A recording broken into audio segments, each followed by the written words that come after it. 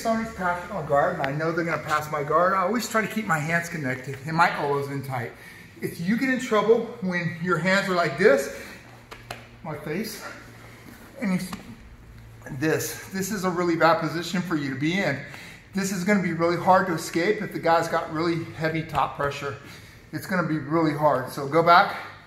So let's say he's coming in and he's like, go back in my guard, like go down on my feet. So let's say he's coming around my legs and he's coming in to pass my guard like this. No, guard pass, not leg locks. Guard pass me, like just side control.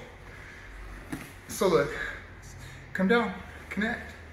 See this? See where my hands are? He's not really laying on me so much now because he's on my arms. So he's gonna, he doesn't have a whole lot of control here. One way to do this and one way that I like is from here, I'm gonna get my feet underneath me and I can use this forearm to start to bump it. See how I did a little bump here? Get his weight off. So watch, stay heavy on me. Because my arm's here, it's really hard for him. I can bump in just a little bit. This arm's gonna slip in and come here. Now he lost the underhook. Now, as much as he tries to put his weight on me, I just stay heavy, don't turn your hips, you're gonna get sweat. Look, he does this, and now I just start uppercutting this arm and start doing little scoots.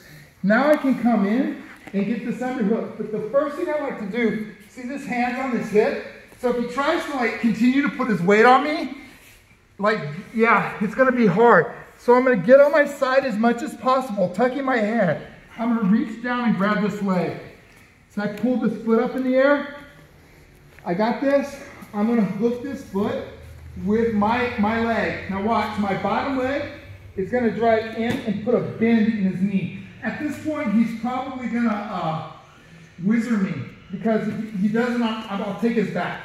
Now what should I do from here? I'm gonna reach under and grab this foot. Then this hand floats over here, grabbing the foot, grabbing his knee. Now watch, I'm gonna scissor my legs and pulling his. Now I got control of his legs. I move around to the side, forcing him to his back. So again, as he's passing me, I just go here.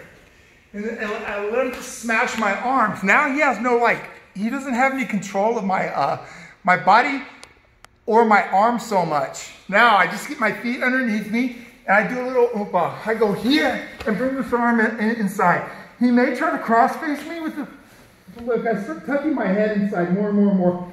So I can grab this foot, lifting it up, hooking it, coming here. Then the other hand gets this foot, feed it to this hand, hug the leg.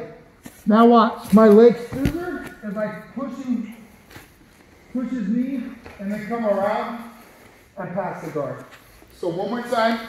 The key to this is not to let him separate my elbows. He's here, I'm in a strong position. I get on my feet, I bump, this arm comes out. See this? Now from here, I start to tuck my head. Come in here, grabbing the foot, lifting it, hooking it. Now, from here, I hook this foot, trapping this foot, hugging at the knee, scissoring my legs, coming on top, and passing the guard.